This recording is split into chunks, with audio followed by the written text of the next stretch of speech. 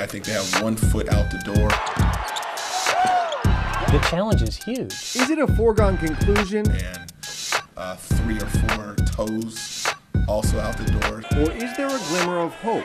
Anaheim's not necessarily a great NBA market. We don't really know. Well, the big question for the Maloofs is whether or not to move. At the end of the day, we were not trying to seek out the ultimate purchase price. Could Sacramento learn some big lessons? You can go in there with a hypothetical plan, but no one's going to take you seriously. From a market who already lost their team. There's a little bit of daylight here. Not dead yet.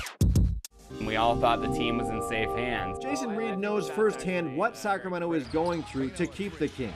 When a team decides that they want to move or it's not economically viable for them to stay in a region or an arena, then they're going to leave regardless of how the fans feel.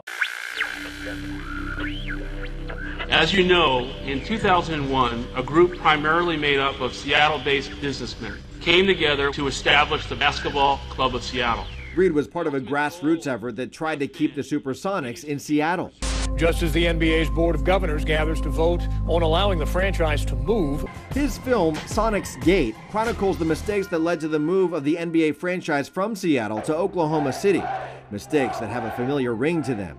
We could not engender the leadership of the marketplace to support the development of a new building. In fact, Reed says that was Seattle's biggest mistake, going into the NBA Board of Governors meeting with no arena plan, something the city of Sacramento doesn't have either. We didn't have representation in that room. Meanwhile, Oklahoma City has the governor, the mayor, the business leaders. They have an arena plan that was passed by taxpayers to renovate the Ford Center. We as a community still have a little bit of time on our clock, not a lot. In a sit-down interview with CBS 13, Mayor Kevin Johnson says the NBA has made it clear they want better facilities. That is similar to Sacramento, no doubt. Arco, we have the oldest arena in the NBA, and it's not suitable, it's substandard. But he thinks the similarities end there, saying the Seattle comparison isn't accurate. The renderings and the dog and pony show that was put on, I think was great for Oklahoma City because they knew they were going to win it. You're trying to do it at the toughest time in recent economic history, period. Mark Kreidler, a sports commentator on KHTK, says it will be hard to sell keeping the team in Sacramento with no new arena and no plan to put on the table. But does that seal the Kings' fate?